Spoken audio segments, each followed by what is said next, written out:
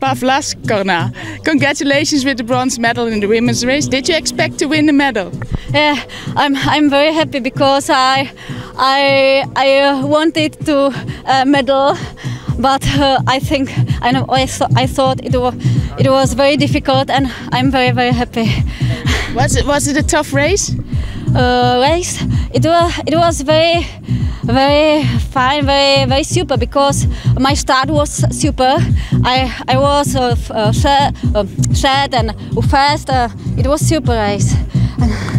And how did you like the course?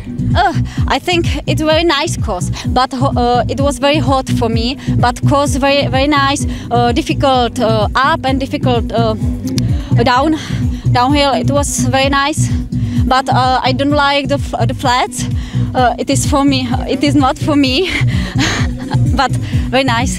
And are you only focusing on mountain running, or are you also combining it with some other running? I'm a summer biathlonist, and this year I qualified to Europe Championship cross country, and in the winter I'm cross country skiing.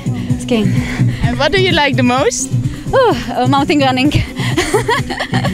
Because of the medal or because of the courses? The courses, because the mountain running is in the mountains, and when I run on the top and I can seeing to the Udoli, to the valley, and it's the most beautiful for me.